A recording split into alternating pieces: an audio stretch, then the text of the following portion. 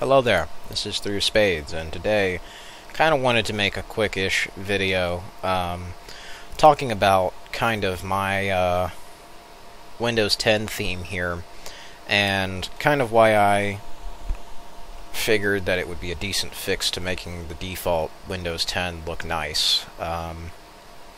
So I have a few gripes with the default Windows 10 theme, and unlike a lot of people who are just going to say, fuck it, throw the baby out with the bathwater, there's nothing good about it, I beg to differ, because with a few changes, instead of just throwing this shit out and going back to Fruitiger Arrow, which is once again a dead end that's going to solve nothing, I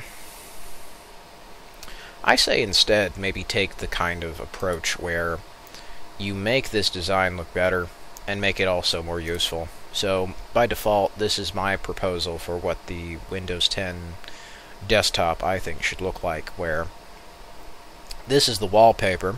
If I get rid of the desktop icons, this is your default desktop, and I think you should start with no programs by default so you can see the wallpaper.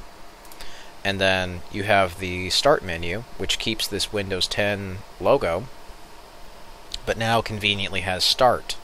A bit of text telling you where to fucking go. You know, I get that people were used to it after Windows Vista or whatever, but I feel like removing this did a lot of harm, especially with the transition to the flat box design of Windows 10. And there are another thing I briefly mentioned in the how to speed up your computer video. One thing I like about Windows 10 and using a program called OpenShell to get this button and this menu is I can click the middle mouse and switch between this menu and this one. And I feel Windows 10 by default should have that kind of functionality, as well as a list of helpful things. Because here's the thing, when you look at what this is and what this is, it's a list. They're both lists. I think we could do something like this, where we have a glassy look, kind of a fog, because Windows 11 is transitioning over to that, but by default I don't think Windows 10 had very good light themes. So this would be the way I do the light theme. So let's say you want your UI to actually look pleasant, which I know, shocker, instead of like what it kind of is by default, where this sort of neon glow with the rays goes off to the left, I'd say about where my mouse is, kind of, and selecting all that I can't even see half of it because it turns into a cyan void where my programs are floating out in the nothingness, and it's not very pleasant to look at by default. So I still liked the design of Windows 10, but I feel as if the new design could have used a bit of work, and this would be the way I would do it. I'd also include a list of helpful things here on the desktop, because people are going to be used to the desktop, but let's just say they want the menus and stuff. These are helpful. And this is the way I would sort of fix it. So, little rough rant there, if you will. This kind of wasn't very organized, but another thing I would do, taskbar. As you can see, there's not very much on it.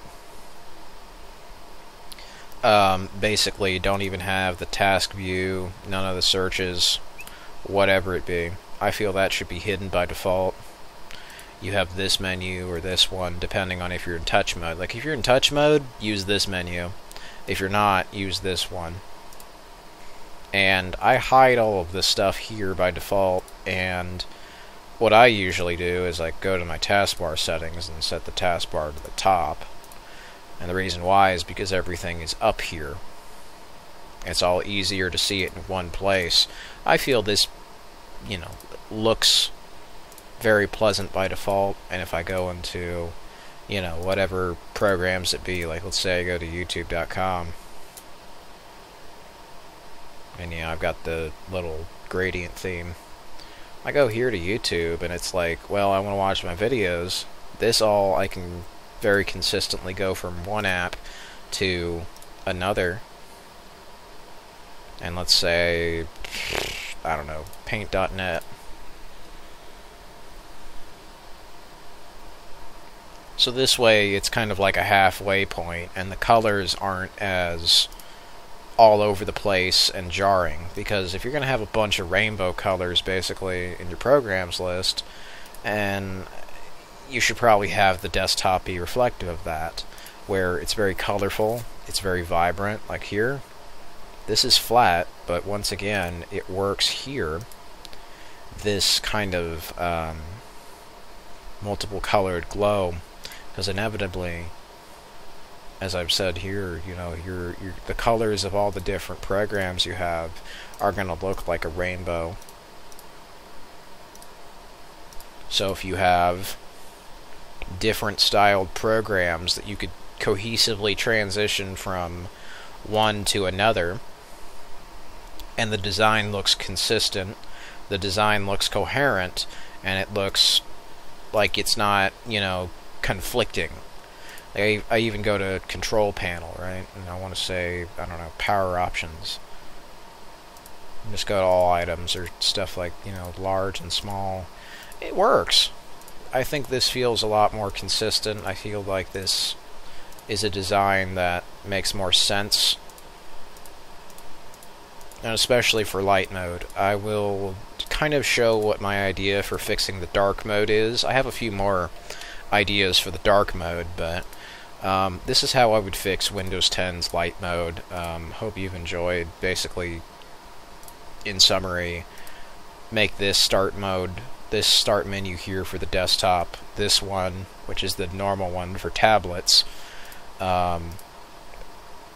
have this wallpaper that adds the other colors back in, instead of it just being blue only, where half your screen turns into Windows 95.